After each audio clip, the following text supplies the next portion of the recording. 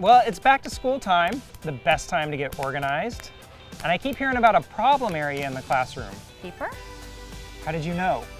Why don't I show you some ideas on how to solve the paper problem? The paper problem. Is that an issue in the classroom? There's definitely a paper problem in the classroom.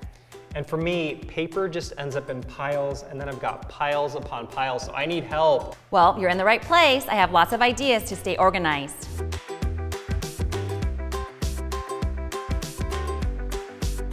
Okay, this looks like something you planned for the whole week. It is. It's the all-purpose teacher organizer. I have used the 5 colored bins and I labeled them for one day of the week.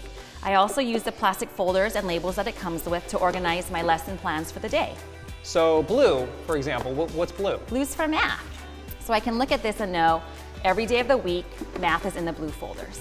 And it just helps you stay on top, plan ahead, you're ready to go come Monday. Exactly. So wow, this looks really organized.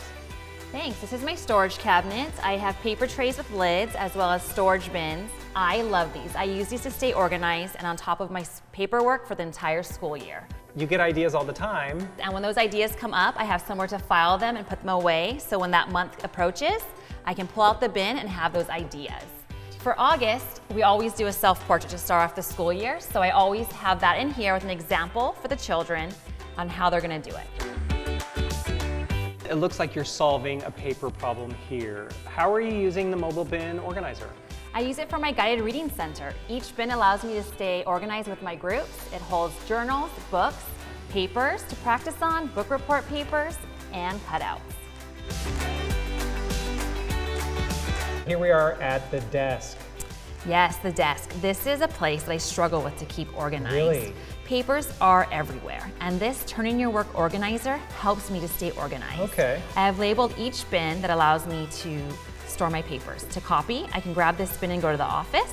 Yeah. Paperwork that needs to be filed, things that need to be graded, and resources that I might need throughout the day, all in one convenient place. Oh, very good. Lisa, thanks for showing us some great organizational ideas. Thanks for joining me, Ran. You know, with a little discipline and organization, you can solve the paper problem. All right. Be sure to like this video and post your comments, and subscribe to the Lakeshore Learning channel to see more.